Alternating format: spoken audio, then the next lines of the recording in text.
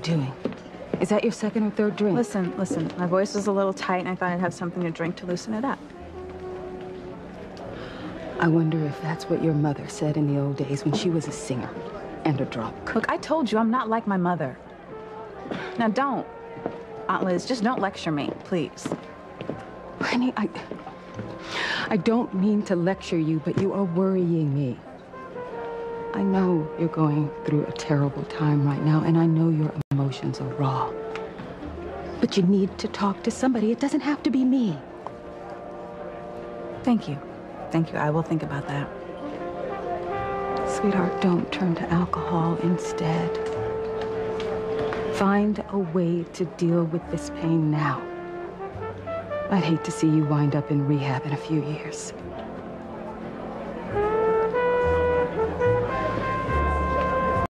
Whitney, honey, don't try to drown your troubles in alcohol.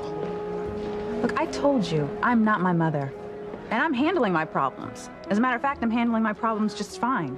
Besides, you know what? You have no idea what I've been through. So don't try to counsel me, okay? I do know what you've been through, Whitney. Getting pregnant with Fox's baby. Finding out that Chad is your brother and then trying to put it all behind you by putting the baby up for adoption. And then you find out that Chad adopted your baby without your knowledge. Honey, God knows anyone would need help after going through all that. And you don't know the half of it. I'm pregnant with my brother's baby. What am I gonna do? Trust me, you have no idea what I've been through.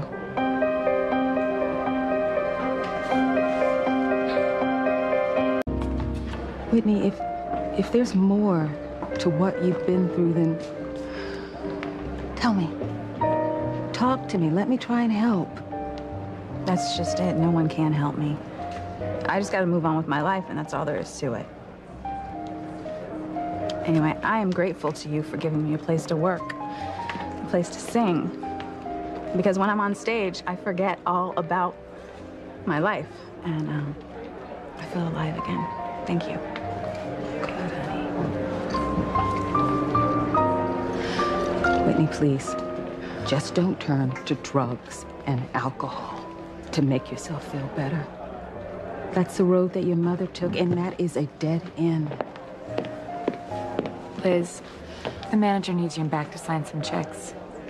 Okay, thank you. We'll talk later. What the hell's the matter with you, huh? Are you crazy? I know it was you, Fox. You tried to destroy my files. What do you mean, tried? It didn't work. Nothing was destroyed. Huh. What the hell are you doing here anyway, huh? Where's my son? Well, my son's at home. Someone's watching him.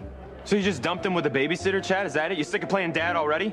Chad is a great father. Oh. Chad, Fox, what is going on? I don't know what's going on. Liz's maniac just attacked me out of the blue. Oh, please, you know damn well why. Stop it. I know you two have problems, but you can't fight it out here. You know what? You should both leave. But we just got here. Listen, you can't have a brawl here. It's bad for business. Now, you're welcome to come back another night, but call for reservations first, please. Come on. What about our champagne? We're celebrating. And this is the first break Chad's had since he got his son. It's my son. Ladies and gentlemen, Miss Whitney Russell.